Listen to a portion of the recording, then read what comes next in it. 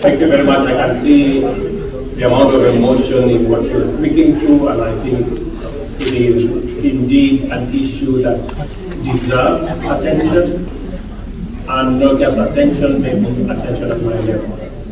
So let me say just two things. Yes. We just completed celebrating the week that we've been focused on ensuring that we end gender violence. And it's time that we no longer pay lip service to matters women in general. As you may be aware,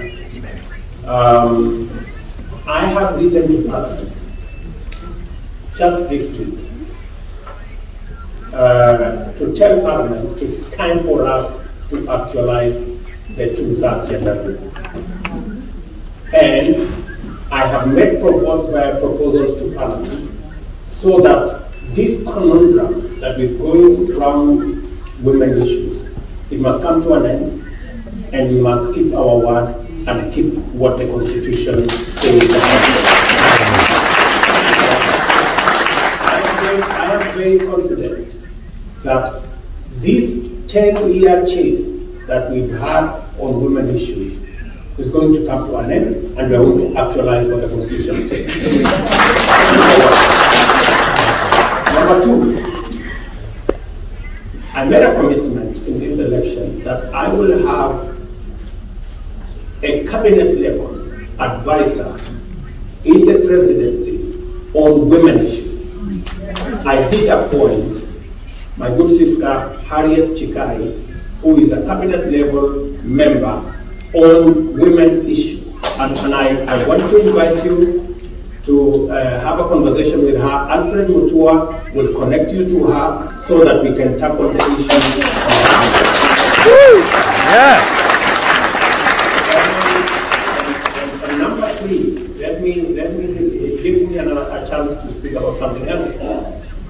We've had press issues about what happens to our girls and domestic workers working outside Kenya in many parts of the world.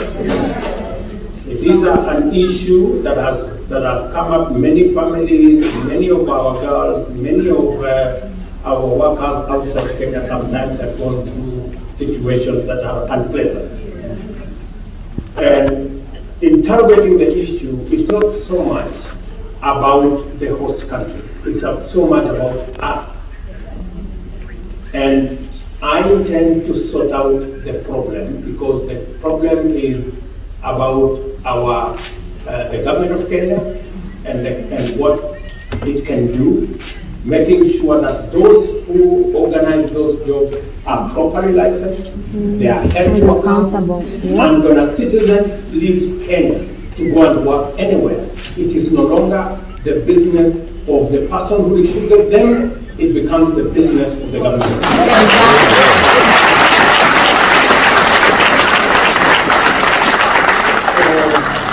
I want to promise you that we will sort out, because we cannot allow a few issues that are mishandled to destroy the relationship between us and other countries that offer huge opportunities for employment, for growth, for business, for Kenyans, millions of them. And sometimes maybe 3, 4, 5, 10, maybe 2% of the incidences cause a big problem that we can actually lose an opportunity for Kenyans to invest and work outside Kenya. I have taken too long, but thank you for asking so that it gives an opportunity to explain.